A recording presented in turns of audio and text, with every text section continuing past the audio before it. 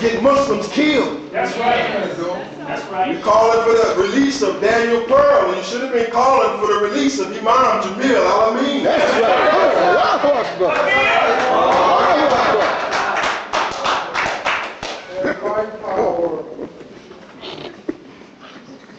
He said he has an office of strategic interest that he's trying to create specifically for the purpose of misinformation. But they had to close it down because it was exposed that they were going to lie all over the earth. I'm here to tell you that it's always been a department, an office of strategic misinformation. The Pentagon itself is an office of strategic misinformation. Lies, spies, and deceit. But they openly admitted it to you. Just a few weeks ago that their objective is to lie all over the earth. To carry out their interest. What is it all about? It's about seeking the oil. That's right. Come on. It's about seeking the oil right here. You know this for a second. Right here, this black lake right here, the Caspian Sea. Hold this one. It's about seeking the oil in the Caspian Sea. That's right. 62 billion barrels of oil in the Caspian Sea. 3 months before the Taliban was bombed, they met with the United States representatives in France. And they told them, either you allow us to build this pipeline over here through Turkmenistan, down through Afghanistan, through Pakistan, through the sea.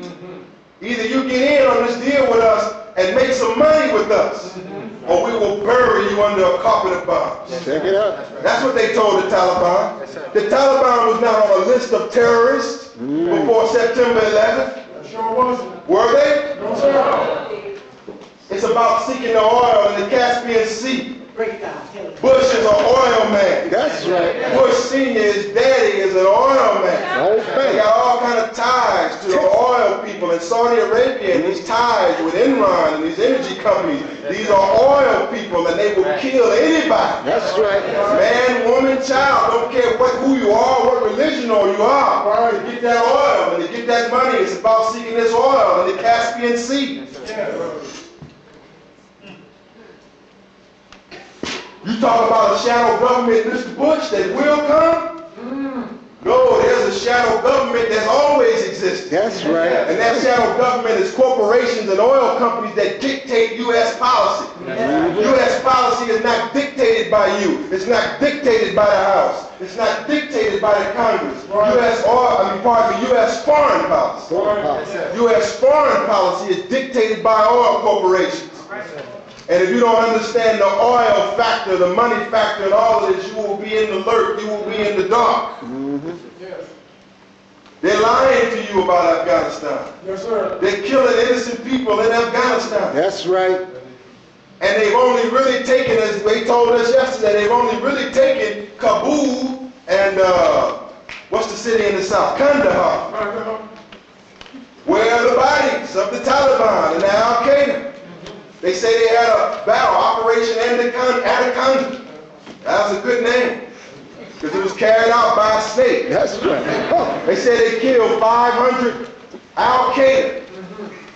And when it was all over, they could only find 8 bodies. But they allegedly were bragging, and they had to bring the Americans home in body bags. But they could only find 8 Al-Qaeda when it was all over with. Brothers and sisters are in the hills. The brothers and sisters are in the mountains. And they're not coming out with the white flag. And this thing in Afghanistan is far from being over with. And mark my words, things will be different before the day is over. Because even the Muslim that chooses to side with America, even the Muslim that chooses to side with America, ultimately the truth that is within that person